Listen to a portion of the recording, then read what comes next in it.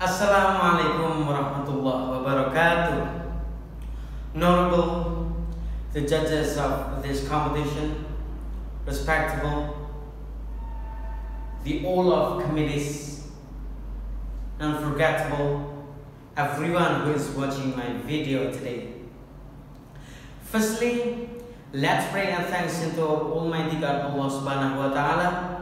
Because of Him, we are able to join this contest. And secondly, my peace and salutation always be given to our Prophet Muhammad sallallahu alaihi wasallam, who has guided us from the darkness to the lightness, from the stupidity to the gladness, namely Islamic religion. And thirdly, I would like to say thank you so much to the committee who gave me a very special opportunity to take this contest. Well, ladies and gentlemen, I'm Anam Musolli, and in this video, I would like to talk about character education to reduce moral crisis.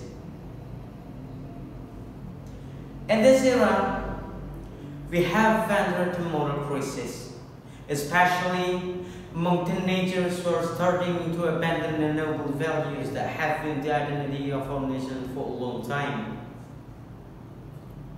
This is not something to be taken lightly, but must be dealt with seriously and given more attention, especially by those responsible for education. One of the reasons for moral crisis among students is the lack of character education that is taught in the school. Character education is a system of instilling character values that encompass knowledge and also actions and emotion as a form of cultivating individual morals and behavior. Ladies and gentlemen, this moral crisis is not just an issue. There have been several students that have proven it.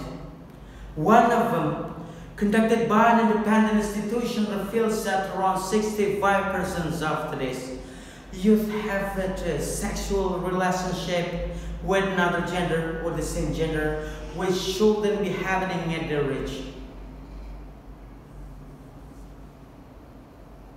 And apart from sexual relationship, it turns out that drug abuse is also escalating, especially among teenagers. And according to the data from the National Narcotic Agency, the uses of drug abuse among teenagers have reached 79%. And every 7 minutes, there is a death because of drug abuse. Wow, that's so dangerous, right? Can you imagine how disheartening it is to see so many young generation getting trapped in these illegal substances? Ladies and gentlemen, from the information that has been explained earlier, it is clear how the current situation in our country is depicted. And then whoever has a rule of education that should be provided by schools, teachers, and also parents been during this time. And then why do so many young generation get involved in action that don't reflect our nation's identity and even harm the reputation in our nation itself?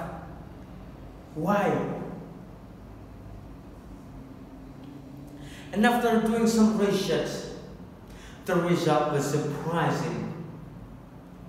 The reason why do so many young generation do things like that? That's all because of the lack of character education that is given at school. That's of course, ladies and gentlemen.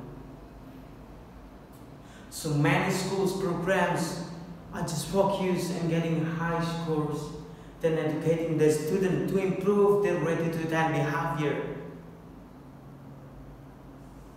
Ladies and gentlemen, providing character education is not only teachers' responsibility at schools, but also parents have a big responsibility in educating their children.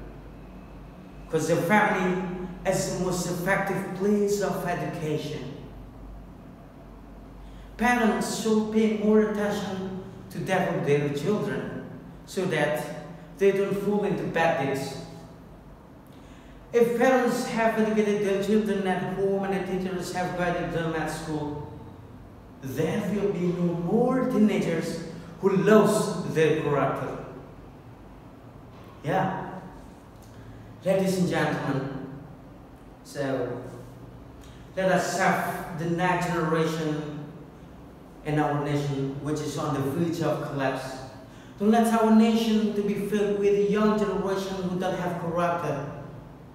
Because of that, we must act quickly by helping find their identity by providing proper education to them so that this nation can survive its destruction. This is a short speech that I can deliver at this time. And I have to apologize if there are a lot of mistakes. And thank you so much for your nice attention. And I hope this speech is useful for us. And in the last I say, Assalamualaikum warahmatullahi wabarakatuh.